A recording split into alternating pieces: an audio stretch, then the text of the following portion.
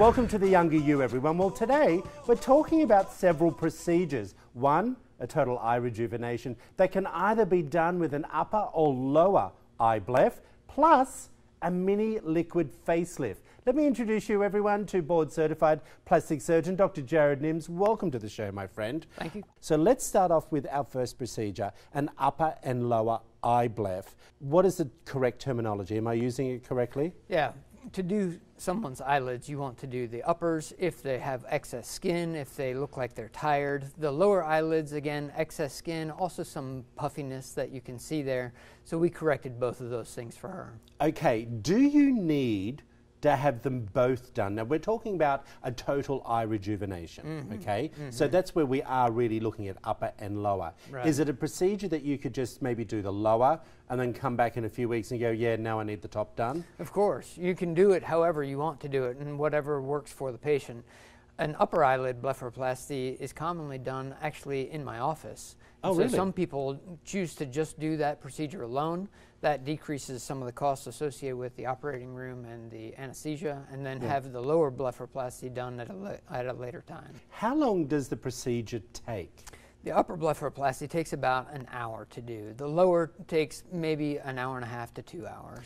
I have been told by people out there, especially over the years of doing this show, that if you take too much skin from the lower part of your eye, you could actually create a little bit of droopiness where your tear duct continually drips your tear or liquid. Right. Is that true? You can, and so a large part of the lower blepharoplasty is actually not just taking out that skin, but it's resuspending everything to help it look a little bit higher and a little tighter. With saying that, this is the most important thing. Do you go to a plastic surgeon that specializes in that, or is this something that, you know, most plastic surgeons do? Well, it depends on how much of any procedure that they do. For blepharoplasty, that's something that is commonly done by many plastic surgeons, so many plastic surgeons would be okay to do that. All right, downtime. For the uppers, there is minimal pain associated with that. However, you do have continued swelling that can last for up to a month because swelling goes down with gravity, and for an upper eyelid, gravity is going to take it either to the right or left, not down. Okay. For the lower eyelid, it's actually less pain and less downtime. Okay, so let's jump to our next patient that we were looking at, and we're talking about the liquid mini facelift. Yes. I love this because this is for people who don't want to go under the knife. Right. So let's talk about Kybella. Right. Now, this has been out for what, maybe a year or two now? Something like that. So we're seeing some great results. This is done on the chin area. Talk us through that. For someone who doesn't want surgery, but they have a little bit of excess fat right underneath the chin, it works very well. It's a series of injections. Each time you come in, there are, say, 30 to 40 different injections, so you're putting small little amounts of the fluid into each one of those pockets in order to get a fluid surface so that everything looks nice and flat when you're done. Okay, obviously, how many times do you need to come back and have this Depends on the person. So some people, if they have more fat, may need it done 4 or 5 times. Other people may only need it done twice. Is this in replace of liposuction? They work similarly in that they are taking away the fat underneath the chin in one way or the other. However, with liposuction, everything is done all at once. It's a one-time deal, and then you're done. With Kybella, it's less downtime, perhaps, each time, but you have to come and get it done multiple times. All right. Now let's move up to the next part of the face that we're doing. Now, you were doing injectables. That's what we call a liquid facelift, correct? Yep. What type of injectables would someone expect to have in their face? A common thing that we use is a hyaluronic acid filler. Those are things like Juvederm or Restylane. In her, we used Restylane, and there are different forms of Restylane that you can use. You can inject one that lasts a little bit longer up by the cheeks, and there are ones that last not as long, and those go usually around the mouth or in the eyelids or that sort of thing. And we have talked before when it comes to maybe doing liposuction and transferring that fat. Would that be considered part of a liquid facelift, or is it truly an injectable? Well, fat grafting is a surgical procedure, Yeah. so it just depends on what the patient is wanting and how much downtime they want and whether or not they want fat taken from another place. A benefit of doing the fat grafting is that we're actually removing fat from another place. Okay, what do people expect with downtime? Because I assume that you would do Kybella and then on the same day do the injectables? Depends on the person, but with her we did Kybella on one occasion and then came back and had a little bit more Kybella and the filler place at the same time. All right, well I can't wait to see the procedures. All righty everyone, after the break we get to meet Lynn, who had the total eye rejuvenation, and we'll see how it's all performed. For more information on The Younger You or to rewatch this episode and others, head over to theyoungeryou.tv.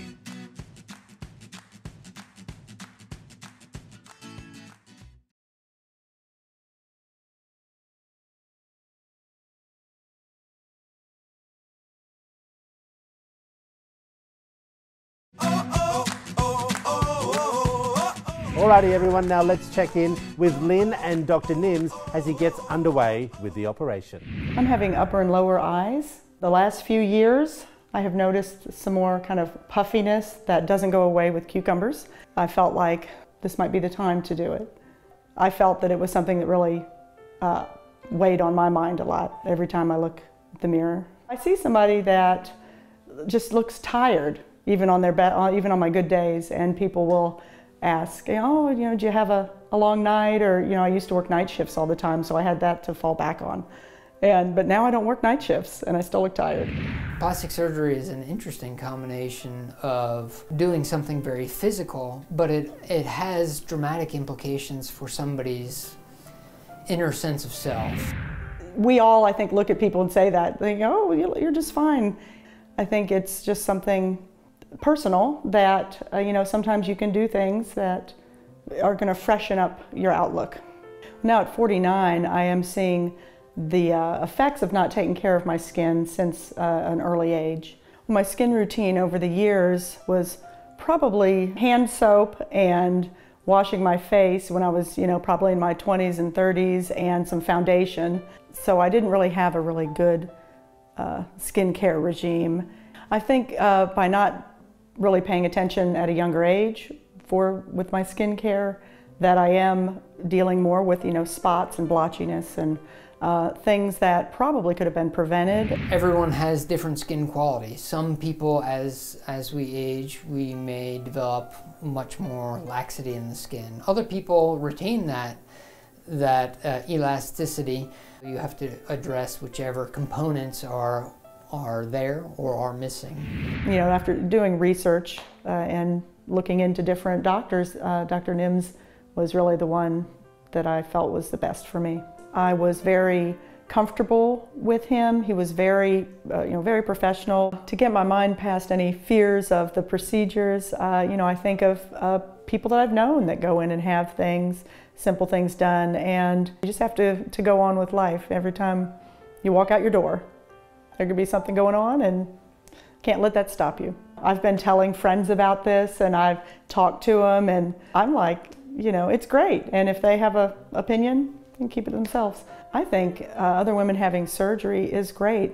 I always feel it's an individual choice, and whether it's exercising, diet, sometimes you need a little extra help for getting that, feeling that you want and putting the best foot forward. After my surgery, I don't want to see an obvious surgical look. I want to, just like I say, feel like nobody could put their finger on it, but something just looks a little fresher. I hope it will be a younger me. I really think it's going to take like 10 years off. The following footage contains actual surgical procedures. It may be too graphic for some viewers. Basic anatomy of somebody's eyelid, both the uppers and the lowers, is that you have some skin, and then you have a little bit of fat, and then you have a little bit of muscle underneath that. And then depending on which eyelid you're looking at, the upper or the lower, there are other things underneath that. For the lower eyelid, that muscle comes down and attaches onto the cheekbone. Over time, that attachment there tends to take on a fullness as the fat and the cushioning around the eye tends to herniate out onto the lower eyelid. And so in order to restore that, you are releasing some of that fat. You are trying to resuspend some of that retaining wall so that it looks more gradual. It doesn't look so carved out. For the upper eyelids, that involved just removing a little bit of excess skin. For the lower eyelids, where she had a little bit of an attachment of the lower eyelid down onto the underlying orbital bone, we had to release that and give her and restore a little bit of fullness to that lower eyelid to make it not look so baggy. We took off a little bit of that skin, and then for the lower eyelids, we took off some skin in addition to moving some of that fat around to take out that sunken appearance and smooth out those bags that may have been accumulating with time. You can either put that incision on the inside of the eyelid, on the portion of the eyelid that hits up against your eyeball, or you can put it on the outside by the skin. Some people like to put it on the inside because there's no incision on the skin that you can see, and that works for many people. Unfortunately, if you want to take out loose skin, the only way you can do that is with an incision on the skin so that you can take it out. And so that's essentially what we did for her. We unattached that muscle and we allowed some of that fat to droop down, overlying into her cheek to give it a more gradual descent and a softer look. Coming up after the break, everyone, we will meet our next patient, Brenda, and find out why she felt now was the perfect time to have a mini liquid facelift.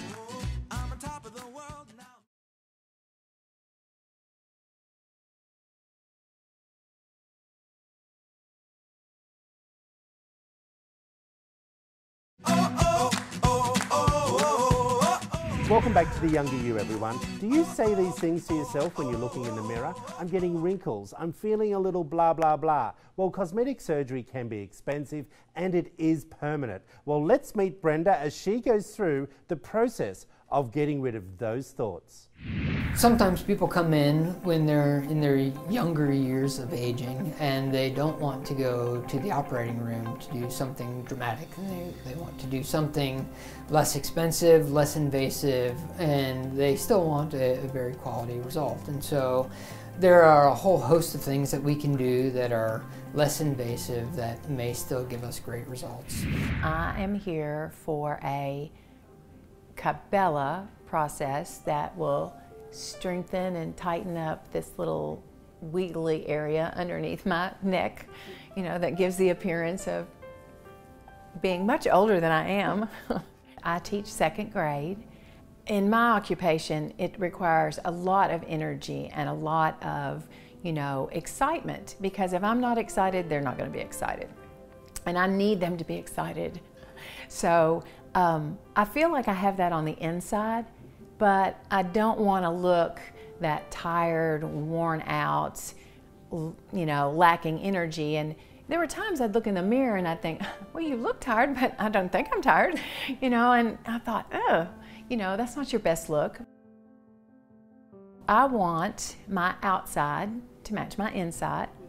I'm not going to look 21. I don't feel 21. I feel in my 30s.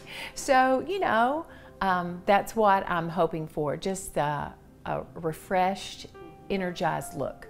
It was a little daunting, you know, the whole idea of coming to a plastic surgeon, I feel like is a, you know, kind of a Hollywood thing, or a little bit more egotistical than I really wanted to portray.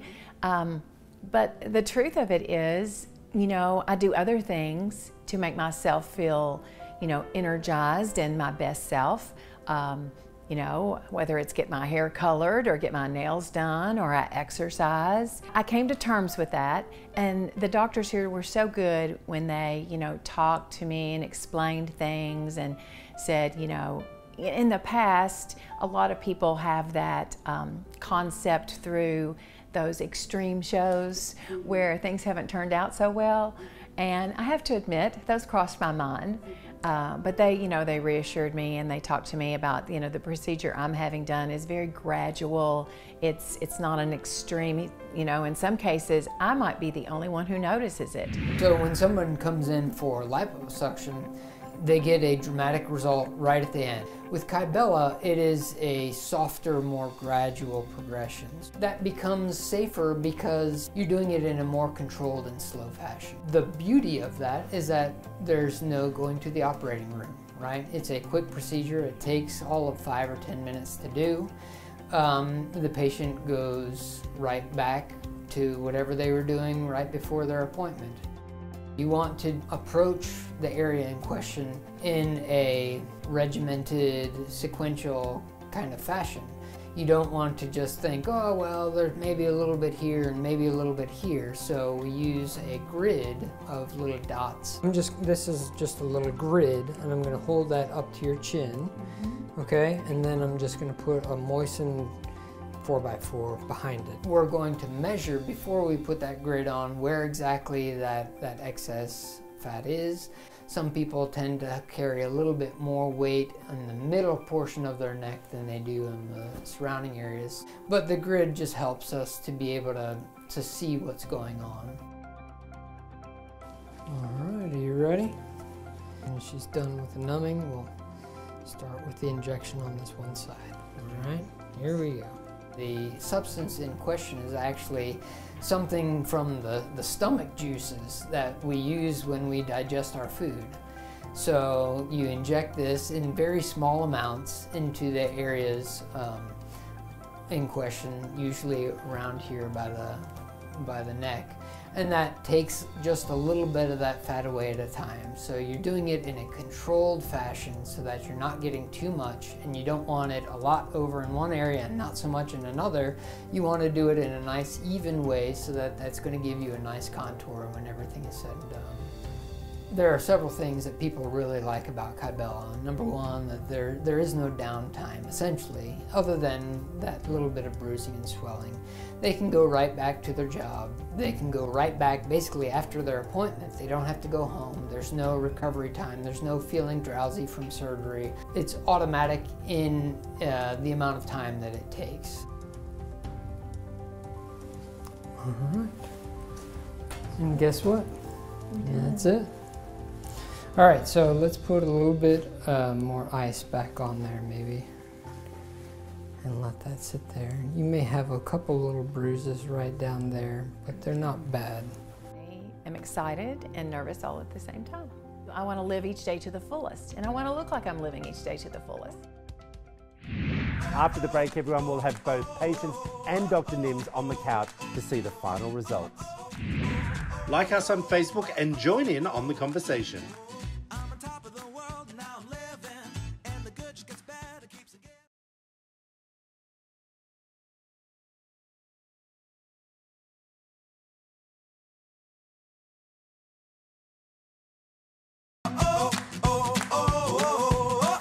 Welcome back to The Younger You, everyone. Well, of course, this is my favourite part of the show. We're going to get to see the before and after shots of both of our patients.